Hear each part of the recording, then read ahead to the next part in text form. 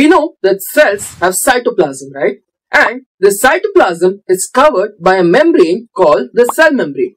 Now, a vacuole is basically nothing but a space inside the cell that doesn't have cytoplasm. Now, it's like a bubble filled with vacuum. Well, not actually vacuum. It can store food, water, nutrients, and sometimes even waste products so that it doesn't get contaminated to the rest of the cell.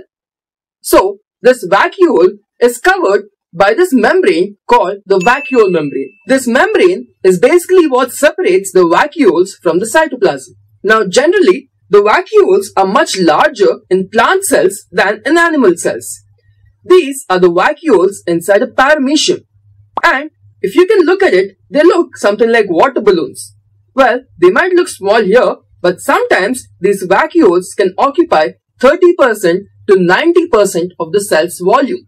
These vacuoles control the turgor pressure, which is basically the pressure that is applied on the cell by the cell's contents. And the vacuoles help the cell retain its structure and remain firm.